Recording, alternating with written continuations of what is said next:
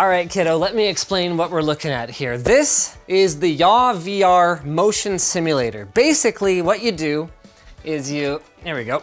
You throw on your VR headset, you strap yourself into this chair, and you're driving a car or you're flying a plane, and it's like, you know, and it moves around like that. So, what do you think? Sound pretty cool? Yeah. Want to help me set it up? Yeah, please. Are you sure you wouldn't rather go and roast marshmallows with your sisters? Yeah. All right. He can be taught. Maybe you better go check on your sisters, but you can come right back.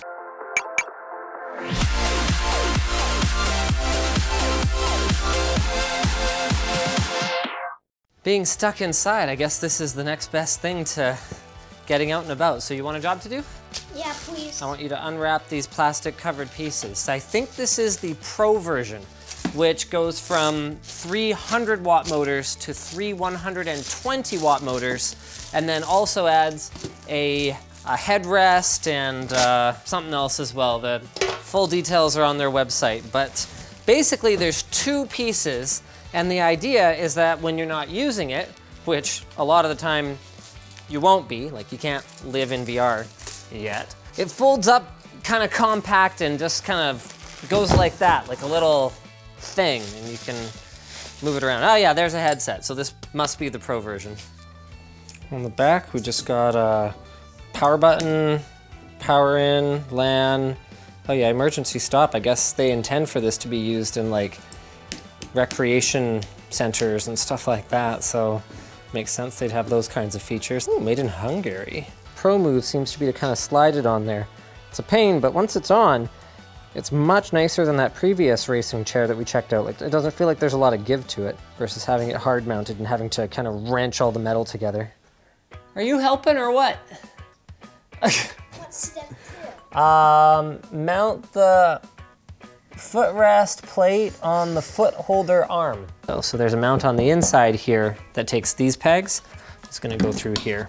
It's a positional tracker in here. You wanna do the honors? Flip it on. And, oh, hey, it's got lights. Now some of these I think are for accessories, but some of these I think are just yeah, there we go.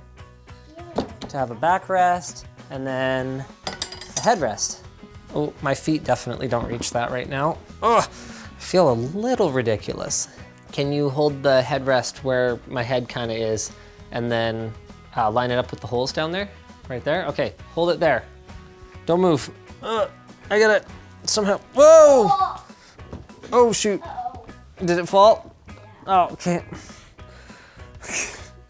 All right, let's try that again. Secured that on there. Whoa! Can you help pick me? Yeah, thanks. Okay. Okay, I'll go back. Okay. Okay. All right.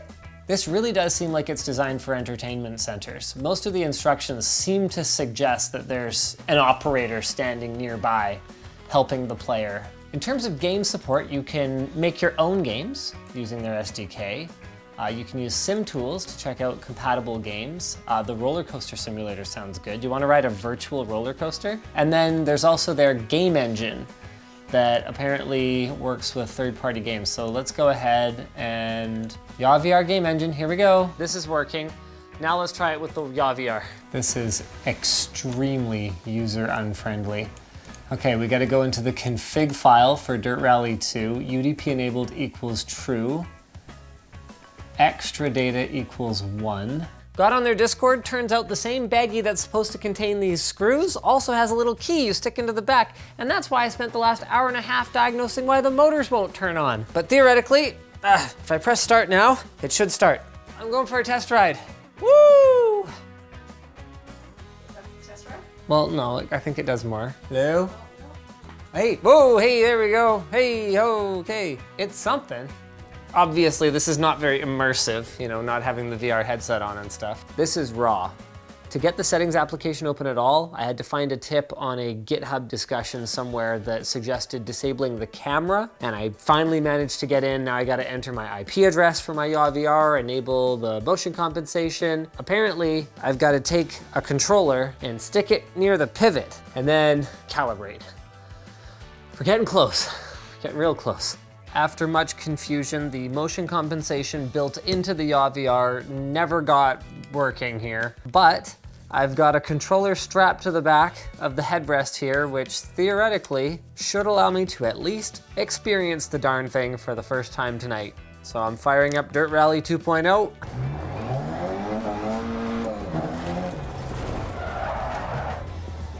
Okay, and I have drifted off course again. You can see it overcompensating for how much I'm turning, like it's just guessing at this point. I guess you have to, maybe just something I need to configure. I am all over the place right now. This is absolutely nauseating. What did I hit?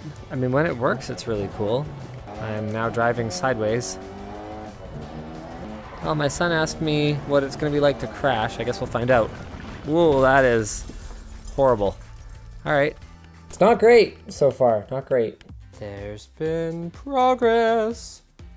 It's been a couple days, but that's okay. I was able to get motion compensation working using the strap a controller to the back of the YAW VR method. They did send some new software over, so I'm gonna try that and see if we can get it working with its own positional tracking. But hey, at least we can try it out, so I'm gonna get my helper back. He has been bugging me for 2 days to try this thing out. Before I do that, I want to show the final setup. There is an arm for mounting a racing wheel, but I have opted for a controller to simplify things as much as possible. I had a bad experience with my C-stand falling down, so I extended the arm so it comes straight down over the YAW VR. Once YAW is actually working, this thing spins 360 degrees, and if you're playing NASCAR and you're turning to the left, it'll actually keep spinning you around to the left until you tangle yourself up. So definitely recommend a setup like this. The startup procedure is we need to have YAW VR open. We need to have Game Engine going, which syncs up the YAW VR with the games that we're gonna try. So I need to go into Steam VR and I need to set it to use the YAW VR motion compensation.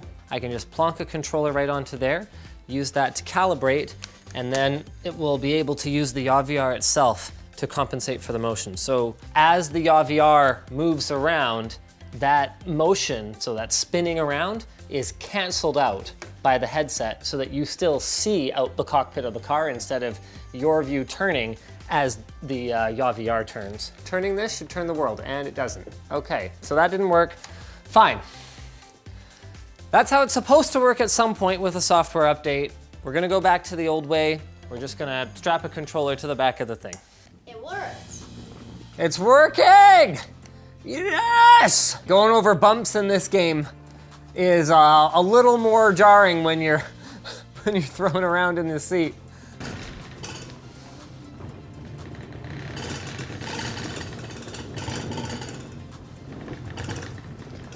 Do you feel like you're driving? All right, go ahead and press start to pause. Now that it's working, we can actually go in and we can tune some of the parameters. We can change the multipliers for the different inputs. So you can see if you want your pitch to be a little bit less extreme, you can change that to 0.4. If you want roll to be really extreme, you could change that to a multiplier of 2. Okay, so there's actually left and right vibration, and they said that can help with some disorientation sensation.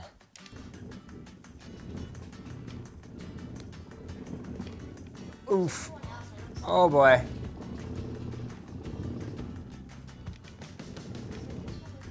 Okay, I'm not a good driver. Okay, not much traction on the grass here.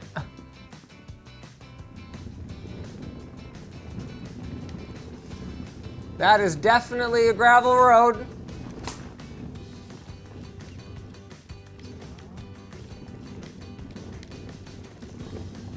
Okay.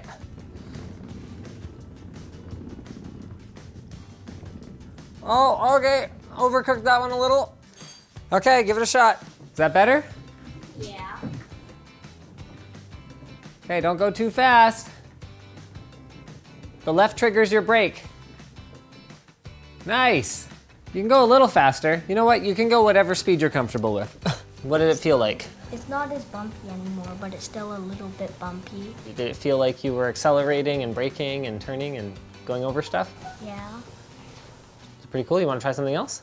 Yeah, please. Okay, let's give it a shot. Okay, after spending about 10 hours with the YAW VR, of which maybe an hour of it was in the chair with it actually working, playing games, I'm ready to draw at least some preliminary conclusions. The hardware is super cool. It's compact, it's light enough that a single person can pick it up and move it around, and it really does give you 360 degrees of freedom. But the software is unpolished and the documentation is even worse. If I were gonna evaluate this thing from the perspective of a typical iPhone buyer, I would probably give it a 1.5 out of 10. But it's important to evaluate a product within the context of its customers as well as its competitors. So some of YAW VR's early adopters, who I encountered on their surprisingly active Discord while I was trying to get through some of the teething issues, asked me to ensure that I'm taking into account the bigger picture here.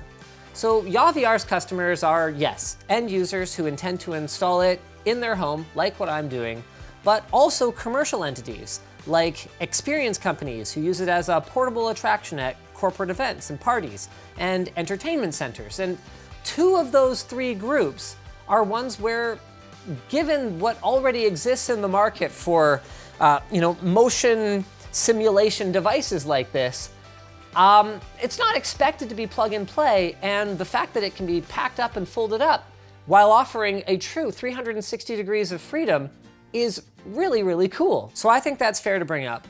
But from my perspective as an end user who is fairly tech literate, even if I'm not a developer on the side, I would say that they do still have a way to go on the software, but the hardware is really cool and I see a lot of potential here. Even though I'm sick and frustrated, I'm definitely gonna put it away for 6 months before I look at it again. If you guys enjoyed this video and you like checking out crazy at-home, gaming rigs, then maybe check out the Obutto. We actually covered that one quite a while ago. It has like surround monitors, it's like a sim chair kind of thing. Pretty cool. No motion controls though.